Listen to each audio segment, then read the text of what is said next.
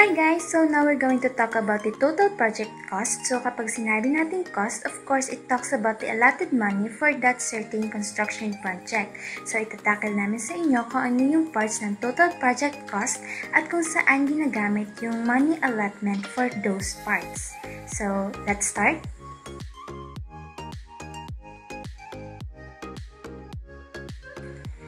So dito tayo sa general part. So probable total cost is a major concern of the client throughout the planning, design, and construction phases of the project.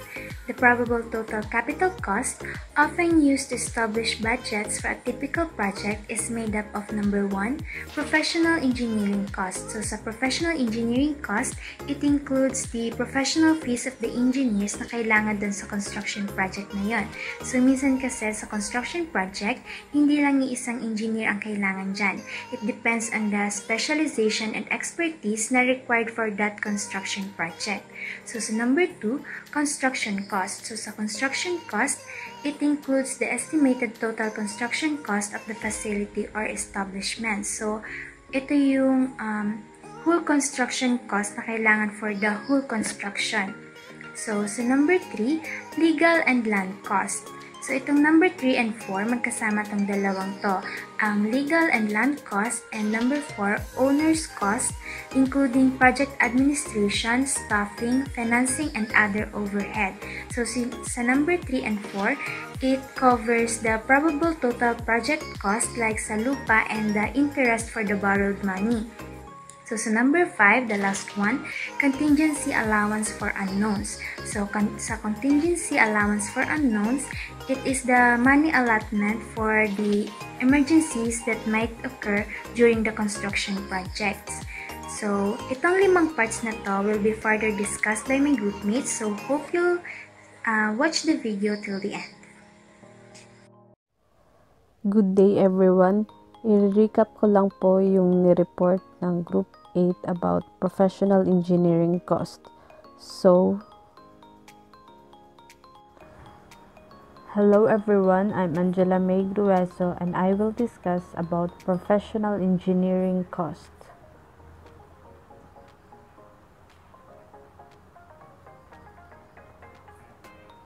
Professional engineering cost. A civil engineer is often engaged to make a study and to render a planning report on the contemplated project, including alternative solutions, layouts, and locations, along with initial estimates of the probable project cost. These may involve alternative or phased implementation schemes which add flexibility to the project.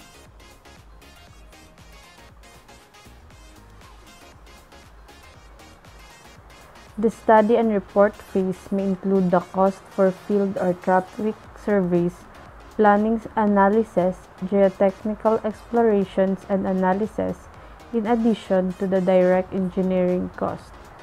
So, meron tayong tinatawag na study and report phase at included dito ang cost for traffic surveys and the likes. At ito ay kasali sa preliminary phase.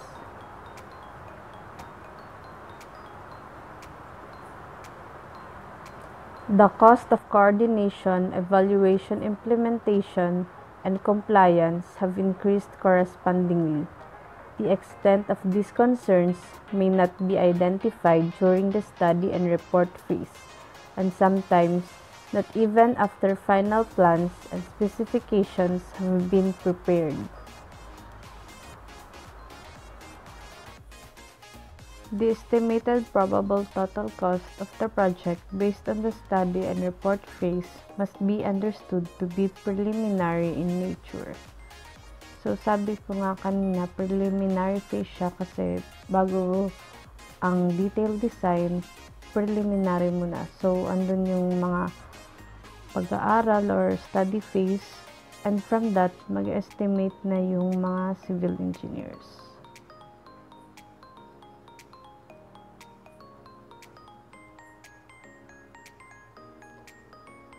Because projects may vary widely in nature and scope, The study and report phase is important because its implementation determines the scope and development of the entire project and its ultimate capital and life cycle cost. So, ibig sabihin ng capital, yun yung pag kinonstruct siya, yung magagastos, then yung life cycle cost naman, yung cost kapag nag-ooperate na siya, at included dito ang maintenance cost, operating cost, etc.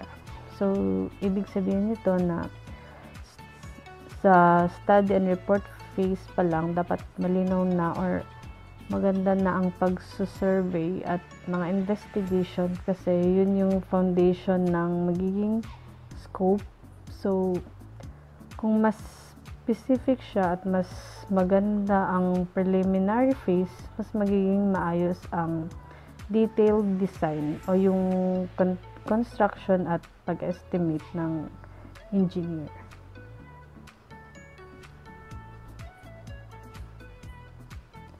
During the final design and construction phase, additional surveying and geotechnical engineering services may be needed. Actually, ang geotechnical engineering services daw ang pinaka-crucial na part kasi we don't know what's underneath the underground of the building. So, mahirap malaman unless hukayin talaga ang lahat ng lupa under the building. Also, special or additional engineering services not originally identified may be required by the client or recommended by the civil engineer. So, kapag may special or additional services, syempre may additional na bayad rin sa civil engineer. So, that's all. Thank you. Let us recall the important information about construction costs. Construction cost, it is usually about studying the preliminary estimate of the project and also its alternatives. So we need to remember that when it comes to construction costs, the cost estimates are only approximate, since the final drawings and some specifications are not yet final or it is still undecided. When it comes to construction cost, we should also consider inflation, since during the construction of the project, we may experience inflation when it comes to the materials and also the labors or the workers, depending upon the timing and also the season of the construction. We should also remember and take note that the construction cost is the estimated total cost of the construction. So the cost must be approved by the client itself.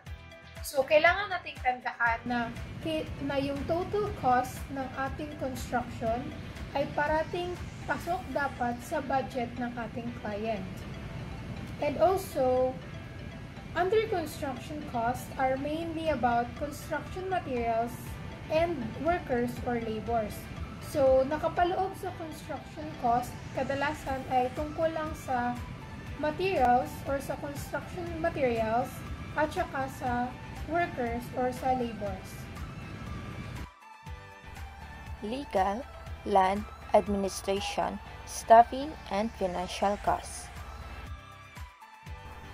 These costs include the following: the audits, the cost of issuing bond, the land costs, and the interest for borrowed money during the construction. All of these are part of the probable total project costs. And it can be best estimated in cooperation with the client because it is usually outside the control of the civil engineer. Contingency allowance. Before we tackle contingency allowance, let me first define what is contingency. So, contingency is something that might happen such as an emergency. A contingency is an event or a potential negative event that may occur in the future such as economic recession, natural disaster, or fraudulent activity. So, yung contingency is an event that may or may not occur but must be dealt of pag nangyari na. The word contingency implies that the potential of an event is foreseeable. So, what is contingency allowance? In the context of project management or construction project, it is an amount of money that is included to cover potential events that are not specifically accounted for in a cost estimate. The purpose is to compensate for the uncertainty inherent in cost and time estimates as well as unpredictable risk exposure. So, yung contingency allowance or yung contingency budget is the money na nakaset aside para makover yung unexpected cost throughout the construction process. So, yung money, yung contingency allowance is on reserve and is not allocated to one area of the work. And is simply insurance lang siya against other costs. To provide for intangible costs, contingency should routinely be added to the basic cost estimate. It is common practice to add 20% or more to the estimated probable total project cost at the completion of the study and report phase.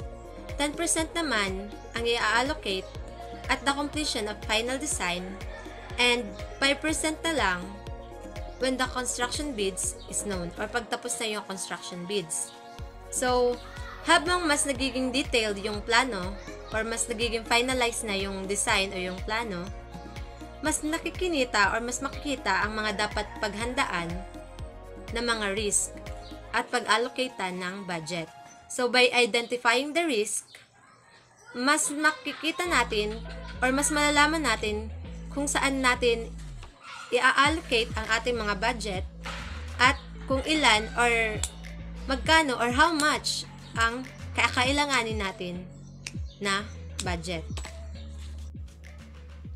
As the project moves forward through phases, more becomes known about project details and costs. Until the completion of the project, the final project cost becomes a known quantity. Estimate of probable total project cost should be periodically revised by the engineers as the design moves forward and more information becomes known. So, to summarize our topic, which is total project cost non-engineering, the costs that lie outside the knowledge and control of civil engineers are legal, land, administration, staffing, financial costs, and contingency allowance. So, what are these costs?